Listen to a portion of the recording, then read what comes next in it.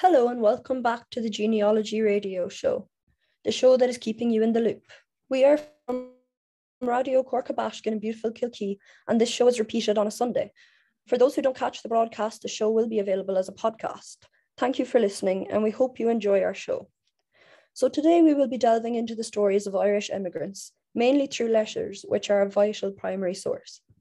Irish immigrants, many of whom were Catholic, left Ireland in search of a better life in the opening decades of the 19th century. During the years of the famine, the number of Irish immigrants increased rapidly. A large migration resulted from mass famine caused by potato blight, which was exacerbated by British policy. Simultaneously, Irish immigrants, both men and women, began to establish themselves in their new nation, and the vast majority of them never returned to Ireland. The letters that immigrants wrote across the oceans to friends and relatives are one of the best sources for learning about the process of becoming an American. According to historians, 30 million letters from Irish immigrants made it all the way to Ireland.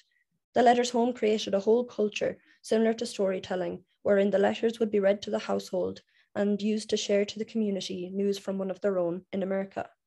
It created a sense of hope for a better life, and this image was hugely influenced by the experience of their loved ones who emigrated and left behind poverty and limited opportunities. At Cloe, the Titanic carried 1,385 sacks of letters bound for America on its maiden journey. Funds or other gifts such as tickets, clothing, or pictures were frequently sent home with letters, and in the 19th century it is estimated that €260 million was sent home to Ireland. As a result of the American letter, a type of chain migration emerged, where the immigrants were paying for their relatives' passage over the Atlantic to join them in the New World. Victor, could you tell us a bit more about the importance of first-hand accounts? Yeah, I'd love to. So the importance of letters, diary entries, and confessionals cannot be overlooked. There are often many facts and figures given about the famine and immigration, and we often look to these documents of facts. We often overlook the first-hand accounts of life before and during and after immigration. And when you combine these first-hand accounts with facts and figures, we can give depth and perspective to an event that is a major one in our history and is often looked at through a numeric lens. We can be inclined to overlook the value of the letter writing as a process and the valuable emotions that were put into these documents. The function of these documents are varied and can help us in many different ways. They supply both public and arguably more important private information. In the past, they helped to maintain a material and equally an emotional connection between those who have immigrated and those who have not. More importantly, it gives critical information and the first-hand experience of those who have already immigrated, sometimes this being the decider on whether a family or person chose to immigrate at all. As it was so long ago and before telephones were invented, letters served as a crucial document to knowing and keeping up to date with a relative or loved one's health and well-being. The absence of a letter could be like the harbinger of death and could give rise to the fear that perhaps a loved one or relative has perished. Hence the absence of a letter often came fear. However, the importance of a letter sometimes could not be fulfilled, as at the time during the 19th century, correspondence through letters was a luxury for most.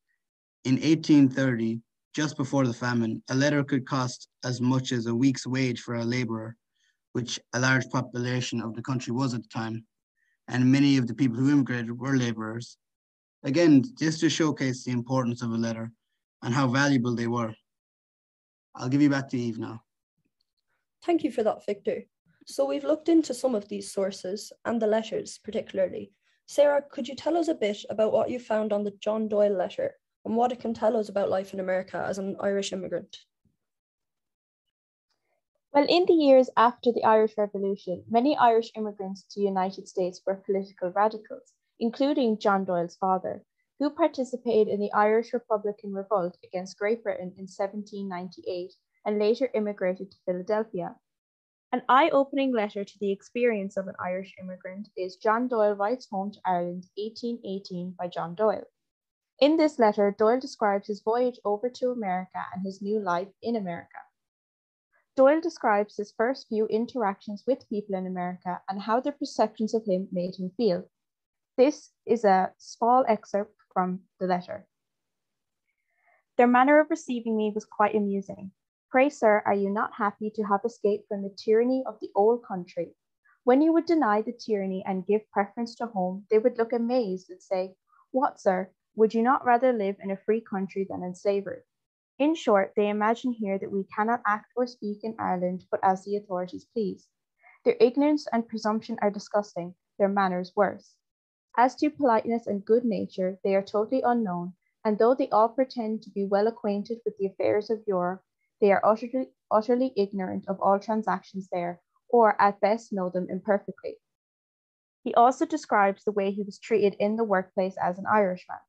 He was scammed many a times. Here's one example of the times he was scammed. I drove about accordingly and was engaged by a bookseller to hawk maps for him at $7 a week. This I done much to his satisfaction, but when the town was well supplied, he discharged me, and instead of paying me my entire bill, he stopped $9 for maps, which he said I made him no return for. I had to look for justice, but was defeated for want of a person to prove my account. I lost the $9, which I reckoned to be 45 shillings. However, I got such an insight into the manners and customs of the natives while going among them with the maps as served me extremely. Doyle also speaks about how he feels after his first 6 months in America, and his thoughts about America in general compared to Ireland. One thing I think is certain, that if the immigrants knew beforehand what they have to suffer for the first 6 months after leaving home, in every respect, they would never come here. However, an enterprising man, desirous of advancing himself in the world, would despise everything for coming to this free country. This is where he compares the freedom in America to the freedom in Ireland. Where a man is allowed to thrive and flourish without having a penny taken out by government, no visits from tax gatherers, constables, or soldiers, every one at liberty to act and speak as he likes, provided it does not hurt another, to slander and damn government, abuse public men in their office to their faces, wear your hat in court and smoke a cigar while speaking to the judge as familiarly as if he was a common mechanic. Hundreds go unpunished for crimes for which they would surely hung in Ireland. In fact, they are so tender of life in this country that a person should have very great interest to get himself hanged for anything. Thanks for that, Sarah. So that's a really good primary source. And another one of these sources that we found was the Curtis family letters. So one of those letters was from Hannah Curtis to her brother John Curtis on November 24th of 1845. So Hannah writes to her brother in America, talking about the potato crisis that has begun and the harsh year they have ahead of them. She urges her brother to send some money and not to, this is a quote, forget his Christian duties. So there's a clear tension here, which is caused by the financial pressures in Ireland at this time. And this letter shows the dynamic within many Irish families. There was often a reliance on the family member who had emigrated to financially support those at home. And we have another letter from that collection. If you could share with us, Cian, how the William Dunn letters convey the view of the Irish at home where immigration was concerned. First, on April 25th, 1846, William Dunn wrote to his nephew John Curtis, who had emigrated to Philadelphia from Ireland to escape the famine. The letter informs us that John was able to bring his parents with him to America. William also makes statements on the state of Ireland at the time, commenting on the food shortages and lack of employment to be found. He reads as thus: Dear John, I read your kind letter of the 31st of December, which gave us all great pleasure to hear from you and all friends, and I am glad to hear of yourself getting your health so well, and of your father and mother being satisfied with their journey. I think they went in a good time, for the like of this kingdom at the present is not to be found. I believe there is neither employment nor food. The people is in a starving state and dying in hundreds, and the streets of Belfast crowded. William went on to write a second letter to John Curtis on the 16th of November, 1846, and quickly explained the deteriorating situation in Ireland, remarking that he himself was starting to suffer from the effects of the famine. That it was fortunate that John and his family were able to leave when they did, saying, "A good job that your mother and family went the time that they did, for there is nothing here but hardship and starvation. Our potato crop is all over Ireland this year, but I suppose you've heard of it, that there is not one stem of potatoes in my house just 3 months. It is very seldom that there does come one to market at all. What comes in not worth buying, they can't be east. They sell at 8 or 9 shillings per hundred. For people like William Dunn, the act of emigration was seen as a fortunate turnaround for many during the time when prospects for work and even food at home were next to nil. It was also a chance for those behind to perhaps rely upon the goodwill and earnings of those relatives abroad. However, this also put immense distance between relatives who were used to seeing each other on a regular basis, and a division was sometimes widened far enough that correspondence was lost altogether. Thank you for that, Cian. So next I'm going to ask Chloe, are there any secondary sources we have regarding life for Irish immigrants through diaries and letters? Yes, certainly. So Oceans of Consolation is a secondary source that contains some of the letters showcasing stories and lives of 14 Irish immigrants who traveled to Australia and a life for their families back in Ireland in the mid to late 19th century. This book was written back in 1994 by David Fitzpatrick, an Australian-born Irish historian and a former professor of modern history at Trinity College in Dublin. The title comes from a quote from a letter from one of the immigrants discussed in this book to his father back in County Clare.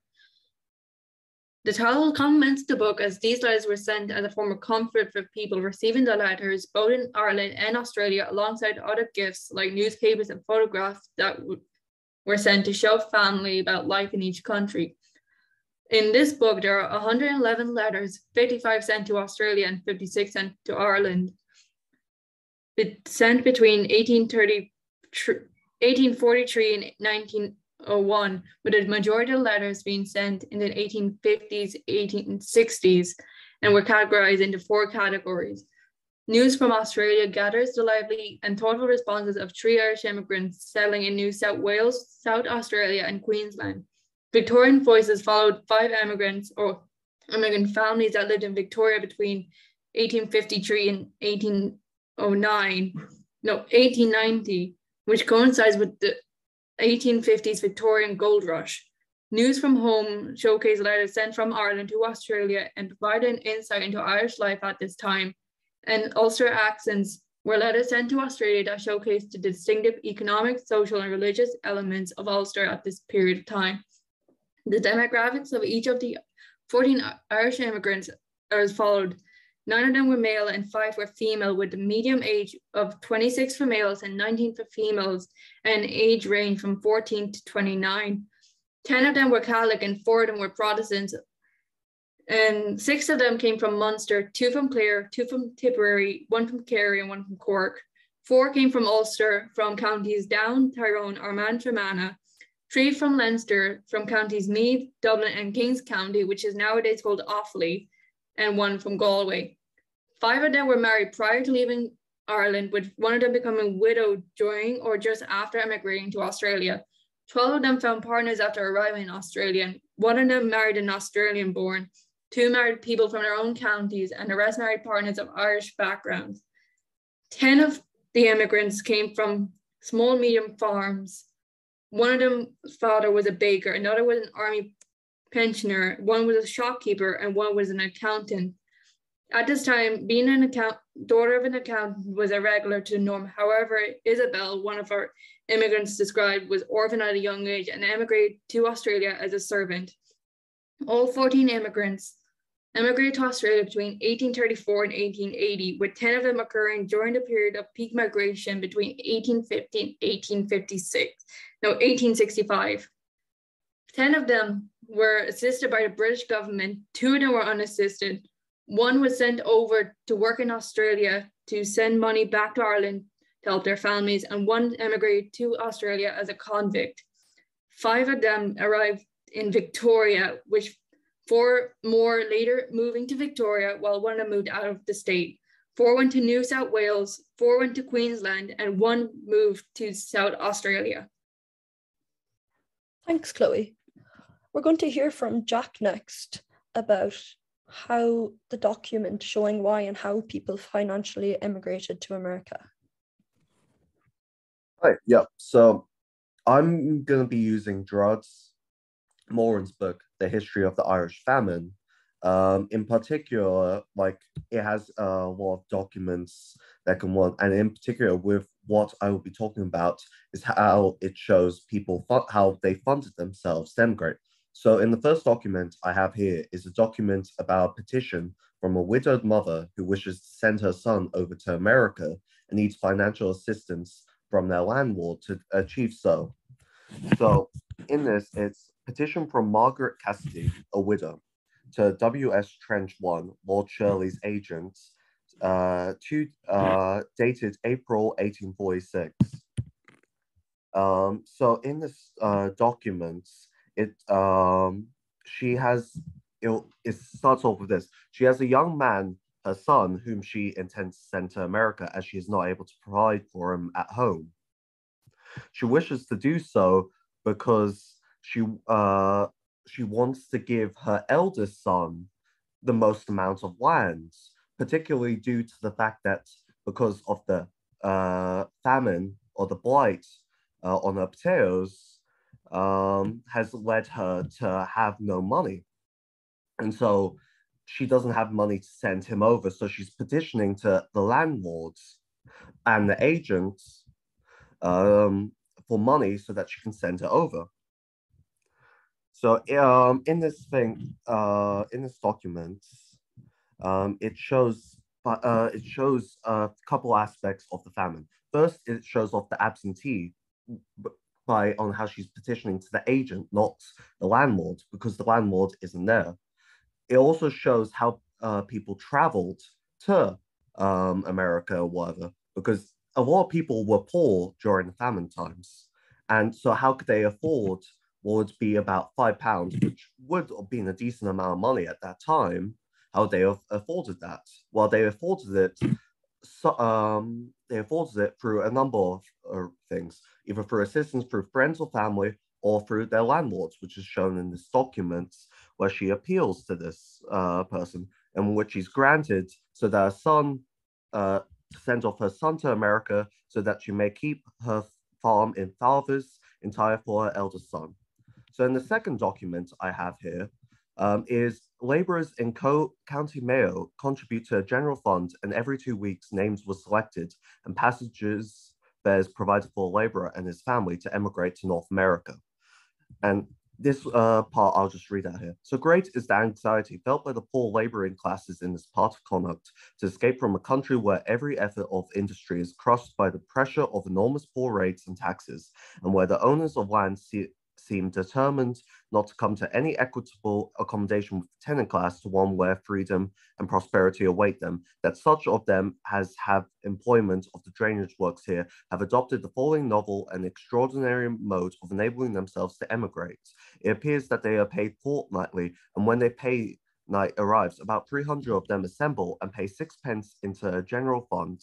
A number of tickets corresponding with the number of persons present are then placed in a hat, and of one of them word America is written, all the rest being blank. A ballot then takes places, and the lucky drawer of the prize ticket has the passage to America paid for him and receives a small sum to subsist him for a small time after landing there.